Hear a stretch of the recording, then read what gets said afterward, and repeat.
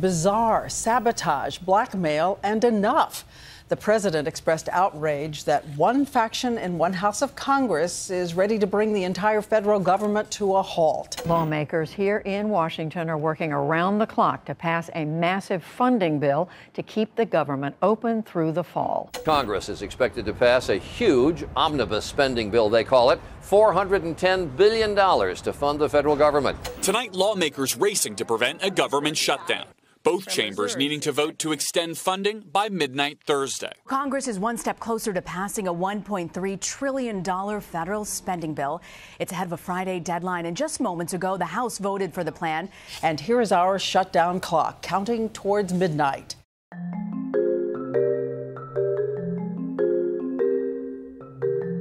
There is no question that Congress operates differently today than it did in what we used to call the textbook Congress, the Congress of the 1960s and 1970s.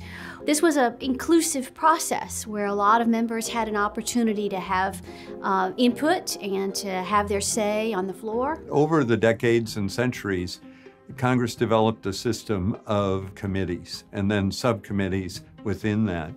And those subcommittees are charged with gathering the facts, the information about what the legislation should look like and how much spending there should be, and oversight on is the spending being done correctly. The pros of regular order are deliberation and representation.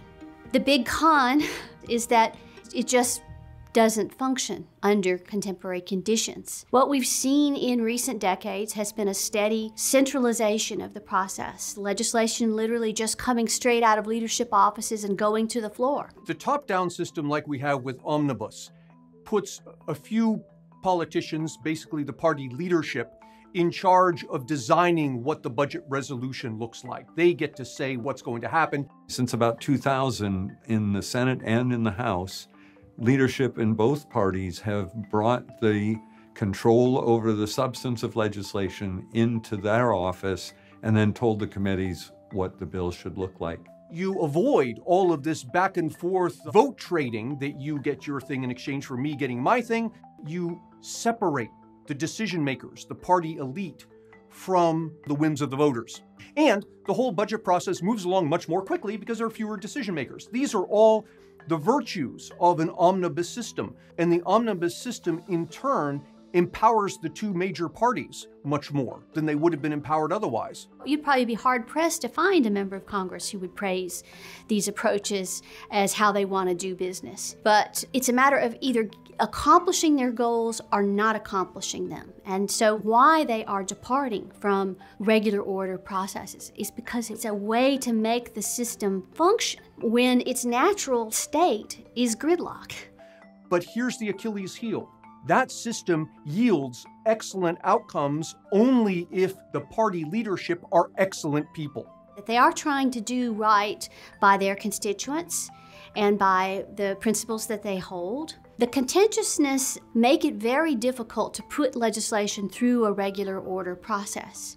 You're looking at a Congress which has for decades been perched on a knife's edge, where either party could win power in the next elections. This creates a risk aversion on the part of members who don't want to do anything to harm their party's chances of either winning or retaining control of Congress.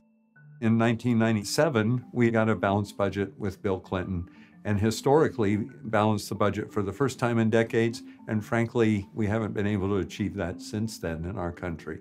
So that taught me you need to have a mandate from the American people to put a lid on spending and control the spending. But I quickly found out that folks on our own team weren't really with the game plan. Members are choosing the processes that work in an environment where the old processes don't work. Having a system in which there are many committees with many different politicians approving different parts of the budget, if your goal is simply to get the budget through as quickly as possible, then this is a bad idea to have all of these politicians and all these committees involved. Basically, Congress has resorted to passing the bulk of its legislation in these big omnibus packages. So a whole Congress's worth of legislation gets rolled into just a few bills. All the major COVID aid packages were negotiated behind the scenes in leadership offices. The CARES Act in March of 2020 is a $2.2 trillion bill. We've never seen legislation with that much money at stake in a single bill, and yet voted on without opportunities for members to amend. It was a take it or leave it vote. That's completely at odds with congressional history. Now, the whole thing might move along more quickly. It might be more orderly. There's less horse trading, perhaps, that's going on. But notice something interesting. There's an important party who's left out of the discussion, and that's the taxpayer. There's about an $80 billion increase in defense spending, roughly $63 billion increase in domestic spending. That's a victory for everyone. Republicans were looking for a big increase. This is the largest in several cycles, and it's also a significant increase in domestic spending. Tucked inside the 1,603-page spending bill, a slew of holiday bonuses for special interests. I don't think there's a clear-cut answer to the question of which process is more open to corruption. Like a very open and transparent regular order process provides a lot of opportunity for special interests to request that they be fine-tuned in ways they would like to see. On the other hand, one always worries about those big packages and how many measures that couldn't pass on their own can pass as part of these bigger packages. When you move things to the leadership, it deprives each member of their constitutional responsibility to represent their district or their state. I believe that's very anti-democratic. If the taxpayers become annoyed that the budget has all sorts of pork in it, and this is going to come back to the taxpayer in the form of higher taxes, they're going to complain. But who are they going to complain to? It's not going to be the party leadership that designed the budget resolution. It's going to be their individual congressmen and senators who weren't a party to the process to begin with. And so the taxpayers now have even less ability to fight back. Under current conditions, where the partisan stakes are so high, and there's so much uncertainty about which party will be in power, members think first and foremost about their partisan interests.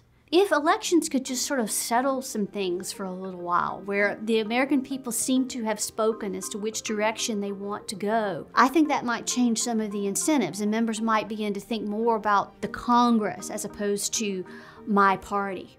When you concentrate power, it breaks down our constitutional system of separation of powers.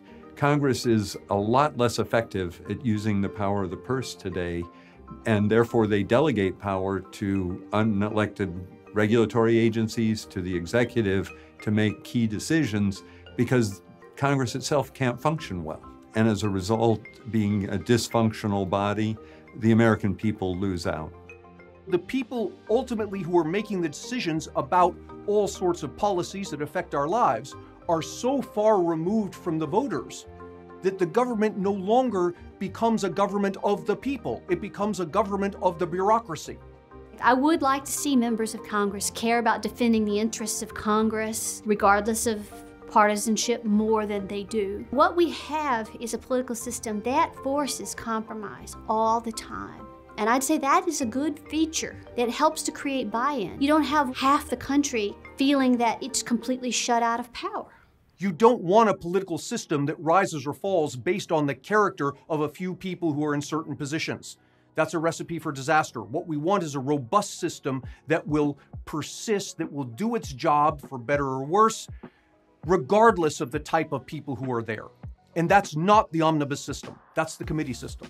To understand the changes in the legislative process, we have to set Congress in context. A political system where it's difficult to say at any given point in time who governs, who controls the state. It's always divided. It's critical that we restore a process that works in order to preserve the democratic function of spending should come from the body that's closest to the people that are having to pay for it. That principle was embedded in our Constitution.